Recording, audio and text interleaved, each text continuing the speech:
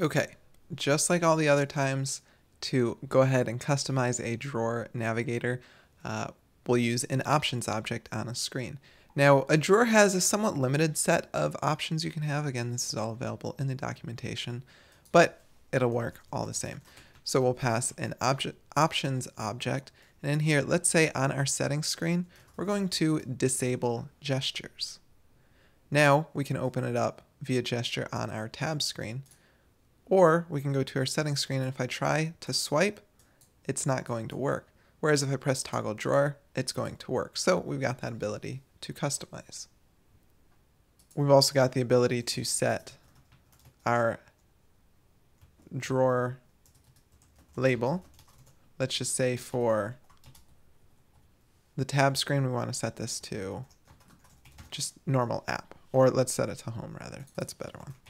So we've got it set to home. Now when we open up our drawer, we can see our tabs are showing up as home. Now something that drawer does have, it's also got screen options. We've covered that in past videos, so I'll just leave it. It's the exact same. You could set a default drawer label or whatever the options are. But with a drawer navigator, we do have quite a few just props that we can pass to it. For example, we could go ahead and set the drawer type, right? Right now, it's just drawing over top of our app. Alternatively, we could set our drawer type to be slide. That way, when we open up our drawer, it's actually pushing our entire application over. You may want to do that. There's also another option of back.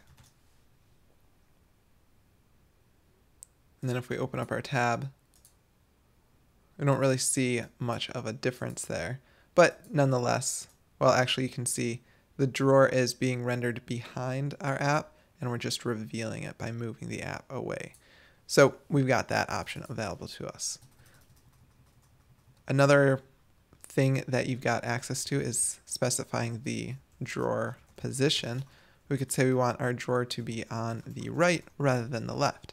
Now if I try opening it up on the left, nothing's happening. Whereas if I try to open it from the right, we now have a drawer on the right.